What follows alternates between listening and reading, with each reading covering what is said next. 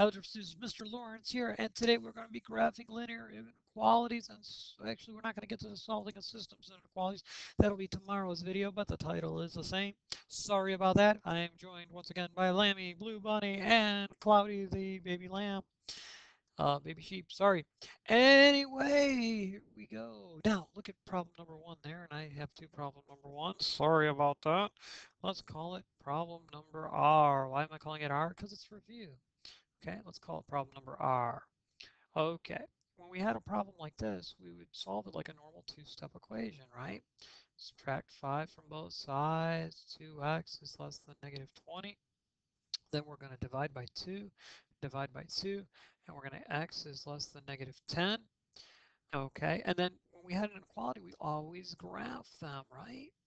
And so we have to put negative 10 on our number line. We do an open point, and we want the numbers less than negative 10. Remember, we used to pick a test point or a test number. So, for example, if I want negative 12, well, where's negative 12 on the number line? It's over here. Okay, so my open point, I would shade toward that, right? Okay, well, what we're going to do now is when we have a linear inequality, meaning it's going to make a kind of line. And if you look at problem number one, it sure looks like slope-intercept form, doesn't it? Yeah, it sure does. In fact, it behaves very similarly. There are some differences, but the y-intercept is at 0, -4. That's the same. The slope, were you thinking it's 3 over 1? What's that, Vinny? Yeah, absolutely, it is 3 over 1. So I'm going to go to 0, -4. 1, 2, 3, 4. Derek, make sure you don't go up here by mistake because it is -4, right? Okay, and then my slope is 3 over 1. So 1, 2, 3, 1. 1, 2, 3, 1. Okay, let me get a nice line going here. Now, by the way, remember in inequalities, sometimes you have an open point or a closed point? Well, with linear inequalities, sometimes you're going to have a solid line and a dashed line. What do you think I'm going to have in this problem? It's y is less than or equal to 3x minus 4. I'll bet Maddie's thinking, Mr. Lawrence, in the, hold on, I'm doing too many things at once here. I'm distracting myself. I'll get right back to you, Maddie. Uh, Mr. Lawrence, in the inequality problems, we always look to see if they were equal. If they were equal, we used a closed point. If they weren't equal, we used an open point, right? Well, this one says equal, so my line's going to be solid. Now, there's going to be shading in this problem too. Okay, there's going to be shading. I got to figure out which side of this line to shade. I'm not going to use a little trick to memorize it. What I'm going to do is I'm going to pick a test point. And if you know Mr. Lawrence, I'm probably going to pick the origin. I'm going to pick this point right here with the coordinates of 0, 0. I'm going to test my inequality with those two values. If I get a true statement, I'll shade my test point. If I get a false statement, I will shade the other side of the line. Okay? Now, why did I pick the origin? Because the math would be the easiest with 0 and 0. There is one time when you can't pick the origin. See if you can tell me that tomorrow in class. So I'm going to take this inequality and I'm going to put the y in for, or the 0 in for y, and then I'm going to put 0 in for x, take away 4. Oops, I don't need that last thing there, sorry. And I'm going to get 0 is less than or equal to -4. Is 0 less than -4? No, it is not. So I will not shade the test point side of the line. I will shade the other side. Why am I shading? Because the solutions to this inequality are not just the line. They're every point on this side of the line. In other words, if you pick any point on the red line in this problem, or to the right of the red line, you will get a true statement.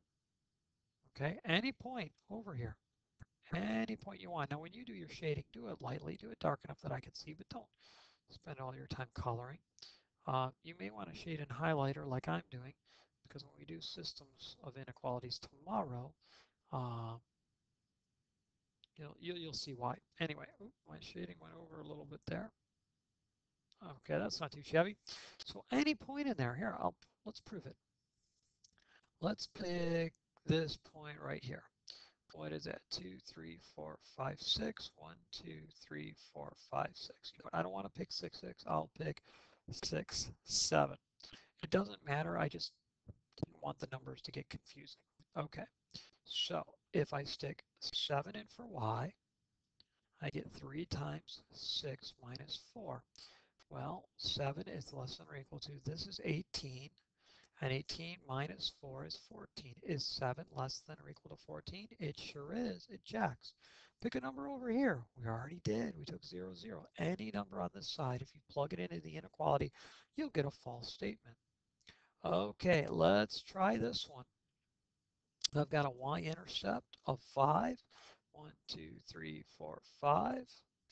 I've got a slope of negative 1/4, so down 1, 1, 2, 3, 4 to the right. 1, 2, 3, 4. And up 1, 1, 2, 3, 4. There we go. Now, this one's not equal to, is it?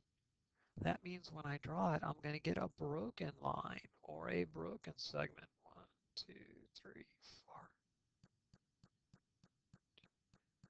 There we go. Okay, so I'm going to get this broken line. Why? Because it's not equal to.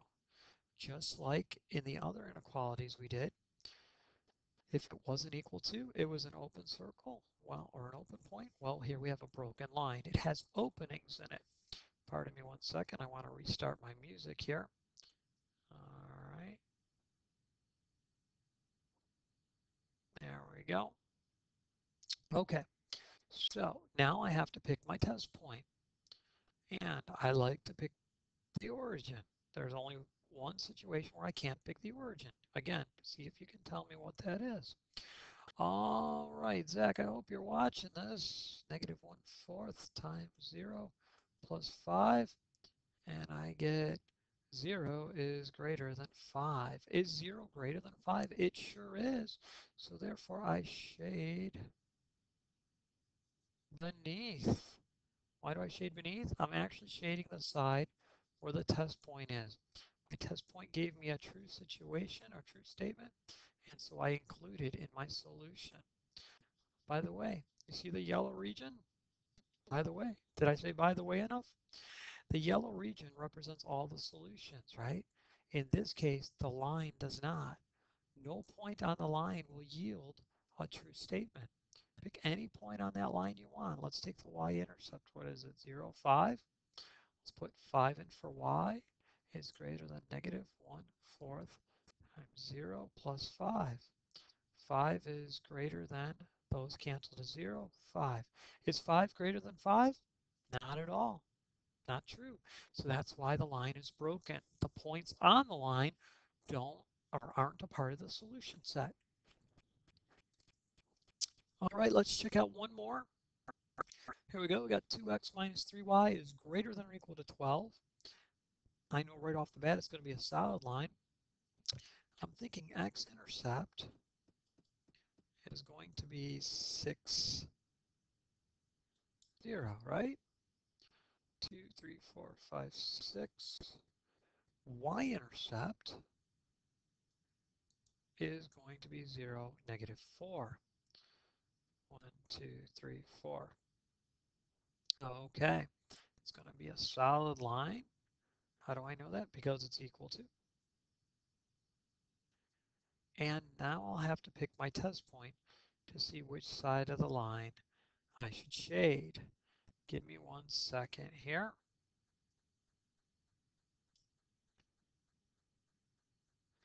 Okay, so can I pick the origin? I sure can. I haven't told you why. All right, go ahead and say it. Bradley, why can I pick the origin? Yes, exactly. Because the line does not go through it. The only time I can't use the origin as my test point is if the line goes through the origin. Okay, it'll give me a false reading. So I don't pick any point that the line is on. I can pick any point on the graph. I like the origin because it makes the math simple. Now when I simplify this left-hand side, this is going to become 0. This is going to become 0. And 0 minus 0 is 0. 0 is greater than or equal to 12. Is 0 greater than or equal to 12? No, it is not. So I will shade the side of the line that the test point is not on. And in this problem, the solutions are all the shaded region and the points on the line. Exactly. There you go.